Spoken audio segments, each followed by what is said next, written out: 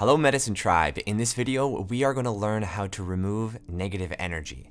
I have some rituals and practices that you can do, but before we get into that, I think it's of utmost importance that when we understand that when we utilize certain practices, ceremonies, rituals, anything like that, that we are also working on our consciousness. There are some people that have the extreme that when you work on your consciousness only, you don't have to use rituals, and other people that use rituals and don't understand the work in consciousness. Both parties will say, I am spiritual and I do things of spiritual nature, but I find when we utilize both practices, it just works the best. So first, if you look within yourself, because if you clicked on this video, you must believe that negative energy has some degree of power over you. But what power does it have over you? This is the practice of the inner workings of our consciousness. I like to reframe reality into two different ways. There is no negative, there is teachers, and there are positive good vibes. And anything that is perceived as negative is actually just teaching us how to get into a positive and good vibe better, so that we don't fall into that negative vibe. Let's use the example of, this is my favorite one, because almost everyone when they speak in front of a group of people, myself included, feel very anxious. We could think that that is bad energy, that is negative energy, that is something that we should avoid.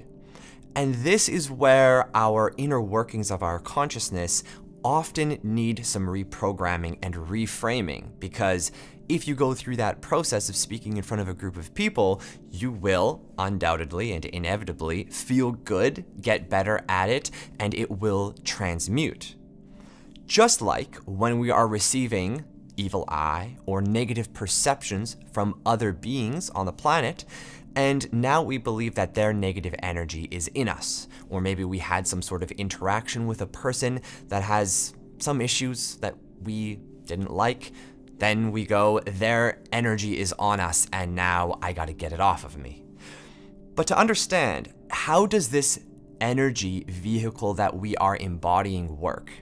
Well, in my perception, in my experience, it works that if there's something attaching itself to me, a negative energy, or in my space, someone has come into my home and now I'm feeling their energy, sure, I could just sage the place and maybe the energy's gone. Maybe it's not. Maybe it lingers for a while. This is why it's very important to work with both concepts, working with the consciousness and the practices. So if there is something that is coming through and it's meant to teach us, what is it here to teach us? Well, within our reality, there is always going to be a lot of things that we need to see about ourselves. If we are experiencing a negative transference of energy from someone, we must contain something of like vibration, of like energy. It doesn't mean the exact energy. It doesn't mean that if someone came over to our place and they have trauma and now they are operating on a certain wavelength, that means we have their same trauma. What it does mean, though, is that we have created a pathway within our energy field through our perceptions and through basically our entire way of being that has condemned or judged that person, therefore made ourselves a like vibration to attract such a thing. The process of transmutation of negative energy is everything that is positive. Understanding, acceptance, patience, forgiveness, all of these things that we can cultivate. They're not choices. Many people think that, oh, I should just forgive and then it's done. Actually, how these positive qualities work is we cultivate a landscape. We cultivate an introspective perception of reality in a way that can cultivate all of that. So how would that work? Well, if we're judging someone, really, the simplest thing to understand about judgments are when we actually acknowledge that we are doing them, they pretty well cease to exist. they pretty well cease to exist as soon as we acknowledge them. Because if we are a positive being, and we don't want to do that, then we'll just stop. But we first must acknowledge it. Usually what's underneath that is a double justification of why we are judging and maybe more and more layers of beliefs. But if we acknowledge and accept and state through a noting practice that this person just left my house, or I'm feeling this person's energy, if it feels bad, that is within that process showing you exactly that you're judging it, because it would have no home within you unless you were judging their energy. So at the very least, you are a like vibration to that being because you're judging it. So acknowledging, accepting, and forgiving all parties involved. Okay, this is a process. It's not something that's done once and you got it. This is a practice. This is why spirituality is a practice. And this is why when we have an energy on us, we can utilize many practices to give ourselves the opportunity to not just be stuck in it. That is why the universe is so awesome, because we get to learn and grow at our own pace. For some people, their pace is faster due to their life's process and they're required to learn quicker, like myself. For other people, they can sit around for long periods of time and let negative energy just kind of be there. This is one thing. By your recognition of seeing negative energy exists, it's twofold. You're judging it, but you're simultaneously acknowledging what you don't want, and therefore moving towards what you do want. So always the process of spirituality is to think that we are empathic and we're sensitive and we can't handle energy. We can't handle being we can't handle energy. We can't handle being around certain people. But then as we go on this process and this path and we let go of those beliefs of limitation, we get to a point where we can handle anything and we're going to be just fine. But it takes time. So this first process is to, when you feel negative energy within you, sit with the energy, allow it to be there. Because a negative energy experience is always bringing up a negative emotion. So that negative emotion that is within you, what is something that can be cultivated on the positive spectrum that is going to counterbalance negative energy? Well, first, to accept that it is there. So when the negative energy arises, you accept that the negative energy is there. And then, well, it's still there. Can I make it go away now? Well, the next step is patience. So immediately, negative energy immediately helps us to cultivate two massive qualities: acceptance and patience. Okay, well, what's the next step? Once I'm in the state of patience, if you're actually in a state of patience, well, you can be there forever. But then what if you got stuff to do and you're like, I can't be here forever. Like, I'm patient within reason. Well, give yourself X amount of time.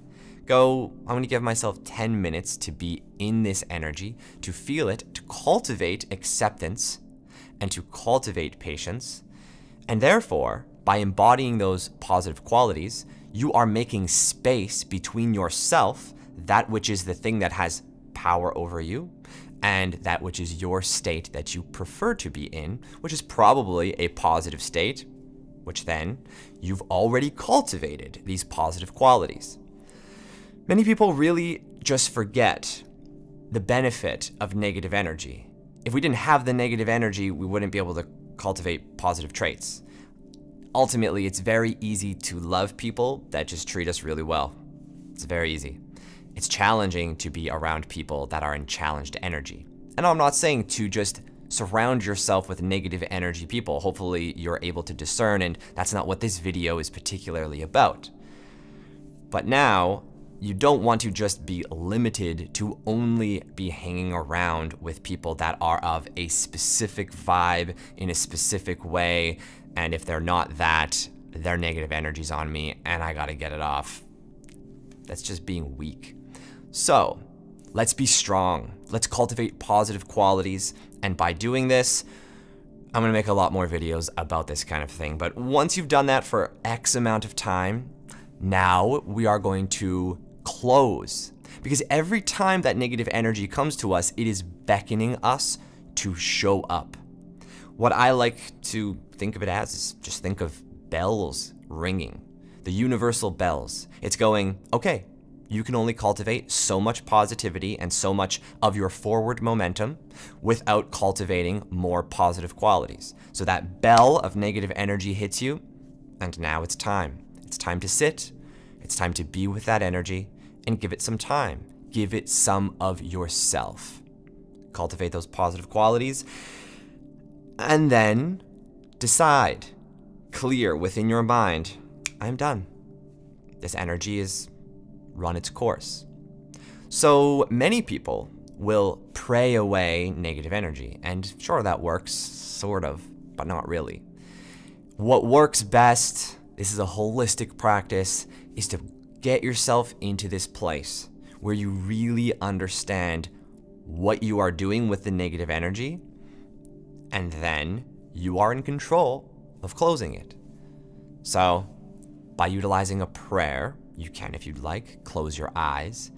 And first, realize that we are not stating that energy needs to go away. It needs to never be here again. Rain, rain, go away, come back another day is a little bit more realistic. That energy, different energies are going to come back again. They're going to challenge our ability to cultivate positive qualities unendingly. So, by telling it needs to go away, you declare within your vibration what you want here and now. You say, I have given you all that I have today, this moment in time. Thank you, energies, for coming here, for being with me, and now you can be on your way. I thank you for coming. I thank you for entering my space. I appreciate your teachings. I appreciate your energy. Now it's time to go. Prayer is the first thing. It can be anything like that. It can be exactly like that, or it can be something different. Next thing is, you can light something like sage or incense, anything that works for you. Anything you have close to you that you believe is going to purify your space. So, sage is a very lovely one, very easy to come by, and you sage your place. And as you continue to sage, you thank the energy for being here and coming and bringing teachings. It literally offered you an opportunity to have a mini ceremony throughout the day, and it will return. But for now, I've had enough. It's time to go. Then once the space has been cleared, you don't have to do every nook and cranny of your place, but generally walk about your place, continually thanking, releasing, letting go, and then you use something that works for you, whether that's agua florida, a rose spray. Call upon good positive energy to hold the vibration that you prefer while you go about your day. While not saying, please make sure that energy never comes back again because I don't want to have to deal with it anymore. This is why reframing the perspective before we do a ritual is of the utmost importance. Because before we do the ritual, we are aligning with the beings that are going to come after and actually come be part of the clearing and the space holding for you to go about your day. If you're going about it in the way that you feel like you're a victim, those energies have no time for that. Like, it's going to be very hard to have a being of positive vibration come and try to rescue you from being a victim because you are already in a state of disempowerment. In order to call upon positive energies, we must be of a like vibration. Just as we were of a like vibration to the negativity, we must become a like vibration to the positivity. So that positivity just so happens to like very nice smells. It has a little bit more to do with the program of our human psyche and what has already been pre-programmed within our belief system. When we have nice smells, our ancestors have done this for many, many years, which have programmed us to go, good vibes are here. And within that like olfactory senses, whatever it's called, we can ultimately get into a very, very beautiful state and have those positive energies come. They can cultivate their energies, hold that space, and it's till next time that an energy comes and tries to teach you something. But always returning to, what is the energy teaching me? It's teaching me how to be more positive. It's teaching me how to show myself that I contain judgment. I contain resistance. I contain something that is of a like vibration to be able to match an energy that has power over me. It's all very simple. I hope this video is helpful for you. If you liked it, please leave a comment. If you would like to work with me deeper on your own personal perspectives, your own things, this video is very blanket statement. It is, applicable to many people.